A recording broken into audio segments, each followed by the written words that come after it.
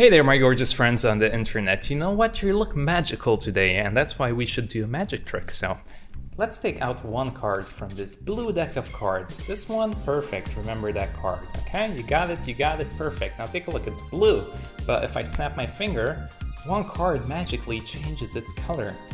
It should. This one, take a look. The only card in the entire deck changed color. Do you still remember your card? Hopefully you do, because this one card is the Ace of Hearts. Take a look. That's very cool. So let's take this Ace of Hearts. I'm gonna put it in my mouth. Yeah. And now let's do it again.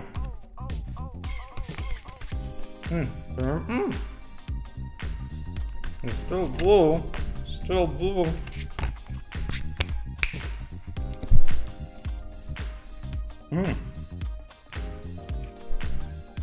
Well, that didn't work, but we still have one red card here.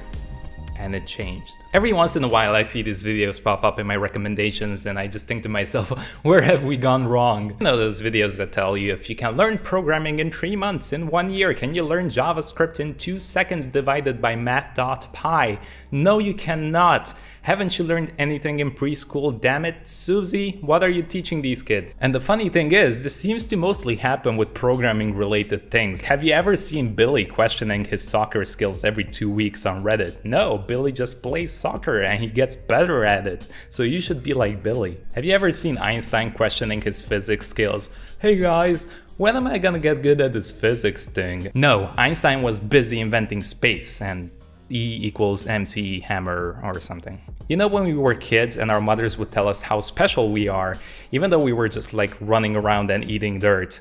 That kind of has some truth to it. We are special in our own way, and everybody has a tendency to pick up different things at different speeds. So I might have an easier time understanding code, while you might have an easier time learning how to draw. Now, even though I might not be good at one certain thing, doesn't mean that I cannot learn it. Everybody can learn it. We're all human, okay? It just might take a different amount of time for me to learn something that you might learn. And people usually use the word talent here, which I believe is absolute bull.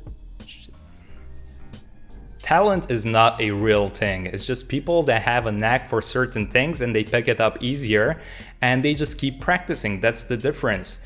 People with talent usually spend more time doing it because they have, again, they have that knack for it, so they know how to kind of do it and they don't get demotivated, while somebody that doesn't have a knack for it has a tendency to quit easier. So rather than justifying yourself that, hey, I cannot do this and these people are talented, no, please don't do that. Keep practicing, do whatever you want to do, put your mindset to it, and you can get to their level, and then you're gonna see that, hey, they're not talented, they just work really hard for it. And this is why I dislike this question so much. Can I learn X thing in this amount of time? It's because it gives people this unnecessary time expectancy on when they should get good. It really just invokes unnecessary stress and anxiousness for no reason. But Ed, I've been studying JavaScript for 6 months, and this article on Medium told me that in 6 more months I should become a pro-level JavaScript developer. Don't listen to those people. Those people don't even code. Joking, I love articles, some of them, not really.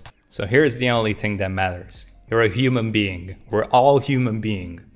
And if you put your mind to something, you can learn it, whatever that might be. If you think it requires talent, that's not true. You can do it. Everybody learned in some shape or form. So put your mind to it, practice, and whatever that might be, programming, design, or learning how to play the xylophone.